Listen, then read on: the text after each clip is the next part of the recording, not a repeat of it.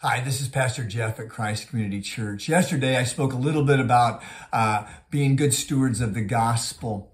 I want to talk a little bit more about that. Through our missions committee at Christ Community Church, we do a lot of ministry in Cuba.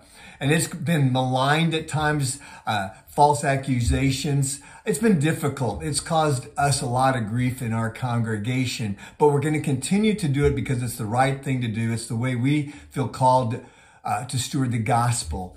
Well, a number of years ago, a Cuban pastor was in our congregation. We had brought him over. I've been where he ministers. And at the end of his message, he said, we're all unprofitable servants. Luke 17:10. I thought, unprofitable servant, an unworthy servant, you steward the gospel incredibly well. You're my rock star. You're my motivation.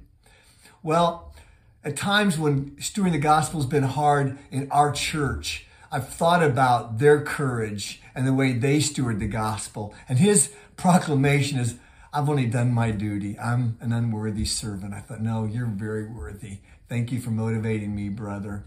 Let's be motivated by the courage of others in more difficult places than ours. God bless you.